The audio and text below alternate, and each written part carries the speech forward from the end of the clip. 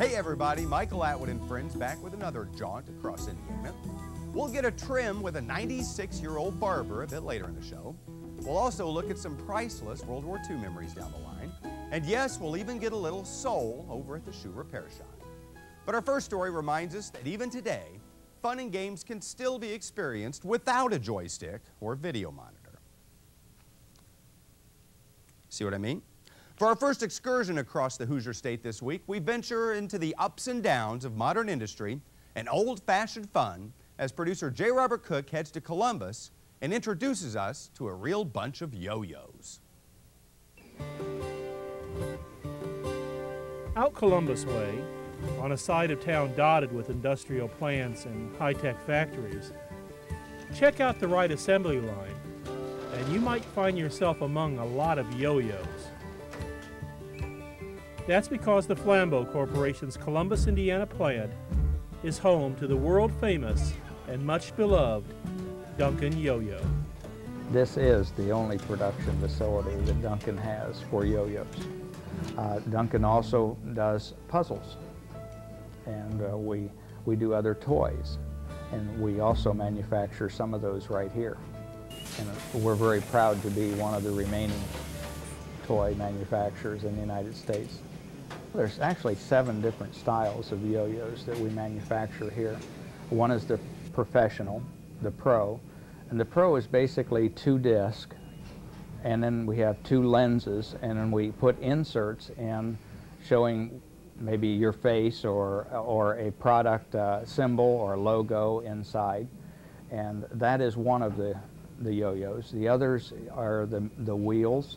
And the wheels come in various silvers, blacks, and they have different spokes on them, just like your wheels on your automobiles. And then we have the butterflies, and then we have the midnights, and then we have the glows, and then we have the imperials. So there is a variety. The yo-yo is believed to have originated in the Philippines, where it was first used as a retractable weapon for hunting. The yo-yo as toy didn't make its appearance in the U.S. until 1929. Since then, the basic design has changed little. You have, first of all, you have the shell, and then you have what we call the disc. And there is, of course, 2 shells and 2 discs, and then it's held together with an axle. And all has to be balanced in precision in order to make the play. And then the string has to be put on, and that's a special string. So really, sometimes simple is very complex. The only noticeable change from days of yore has been the switch from wood to plastic as the material of choice in yo-yo construction, although Duncan still markets a line of wooden classics for the baby boomer set.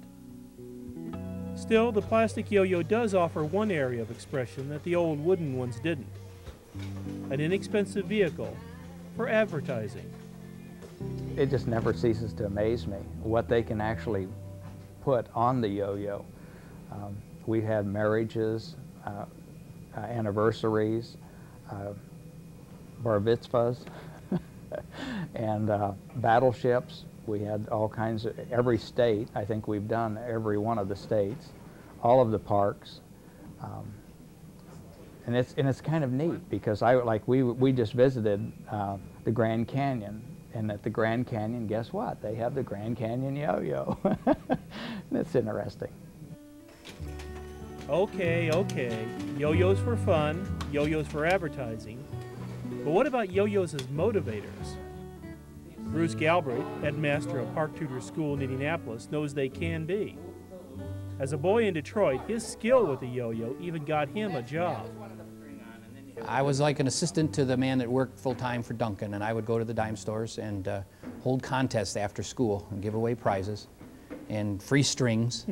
I think the strings were 2 for a nickel, but they were free if you did well in the contest.